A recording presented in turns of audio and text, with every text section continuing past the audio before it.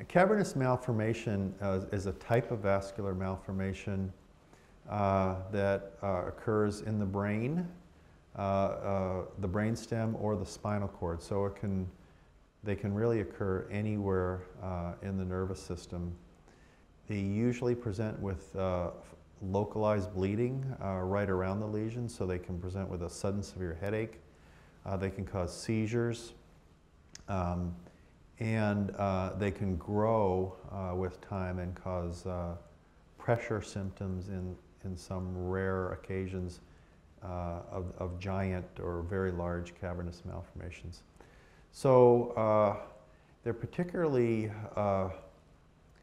apparent on MRI scans. The CT scan will show them if they're larger and bright on the CT scan, but when the MRI scans first came into use, they were scanning a lot of patients for different conditions and found cavernous malformations that were just unruptured or incidental in a lot of the different patients. So cavernous malformations can either be discovered by scans that are obtained for another reason, or headaches, or if the patients have bleeding episodes. They can be located, as I mentioned, anywhere in the brain or spinal cord. And the bleeding episodes from cavernous malformations tend to not be as severe as bleeding episodes from aneurysms or AVMs. In other words, they're almost never fatal when a first bleed occurs, but they may be confined to the area right around the cavernous malformation and can cause sudden enlargement and pressure symptoms. They can also cause seizures because the iron and the blood breakdown products is an irritant to the brain, so patients can present with seizures from cavernous malformations. If the cavernous malformation bleeds repeatedly and is accessible for surgery, the preferred treatment is surgical removal, which gets rid of the cavernous malformation completely and prevents it from bleeding in the future.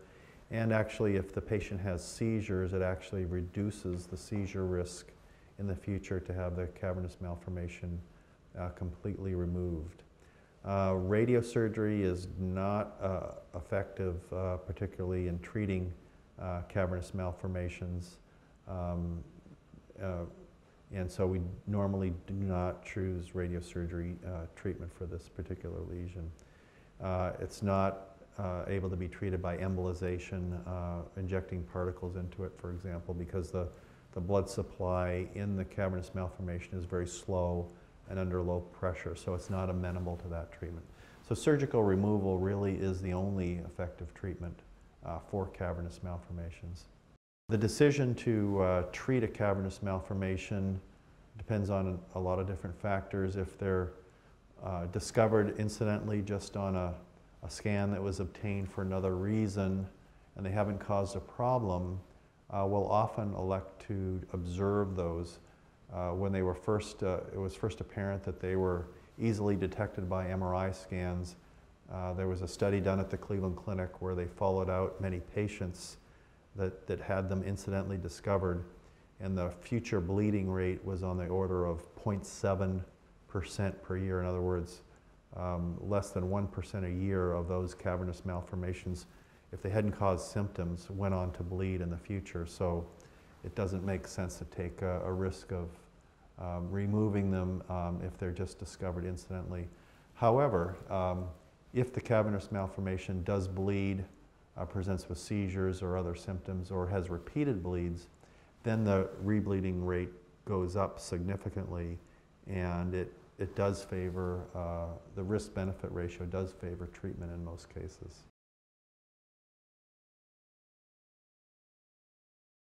Well, cavernous malformations can be sporadic. They can just occur in anybody, or there is a hereditary form which is passed down through generations, and they've genetically mapped this back to some founder genes that were discovered to cause the changes in the vascular bed that precipitates the formation of cavernous malformations.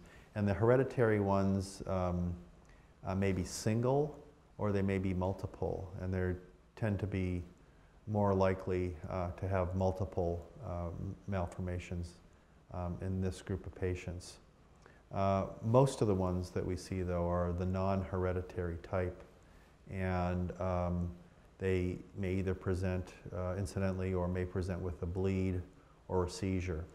Typically, the bleed from a cavernous malformation is not a fatal or disabling bleed, but causes a sudden severe headache and can cause a stiff neck.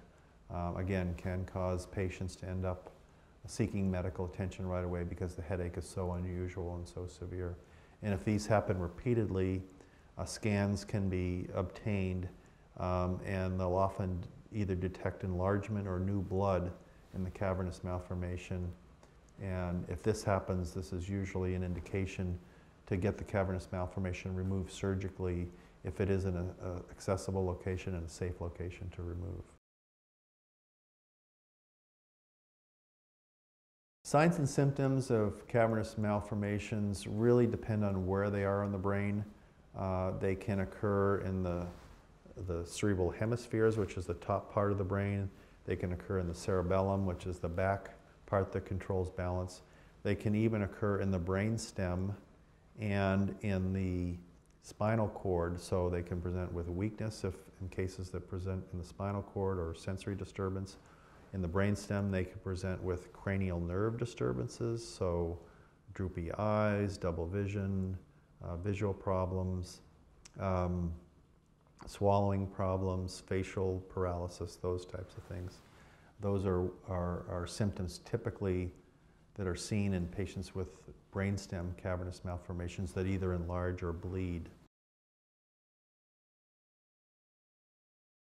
Regarding treatment of cavernous malformations, we utilize microsurgery with a high-powered microscope and also a localizing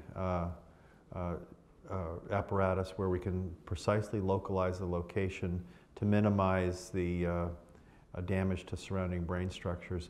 And then once we reach the cavernous malformation, we use a laser to shrink it down and dissect it away from the tissue which is around it.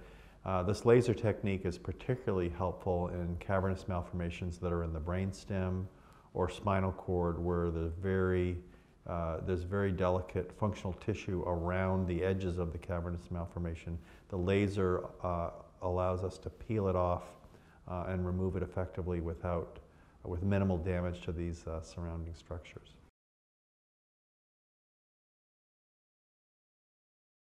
The success rate of complete removal of cavernous malformations is extremely high, over 95%. The bottom line is the cavernous malformations are lesions that need to be recognized and treated. They need to be seen by a neurovascular specialist to provide the best guidance for patients regarding their treatment options.